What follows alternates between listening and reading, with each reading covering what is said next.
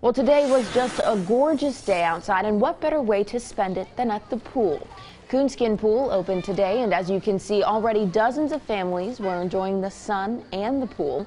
Of course, there are some new safety rules put into place. Only 100 people are allowed in the pool at a time. X's are drawn in the grass to designate where each group can sit. Now, the pool closes from 1 to 2 for about an hour or so to sanitize and clean, and lifeguards are wearing masks, and managers are constantly walking around sanitizing railings and the bathrooms. It's going pretty smoothly for all the circumstances. We were preparing for the worst, hope for the best, and it's going very smoothly. Everybody's happy. It's awesome for what I thought it was going to be.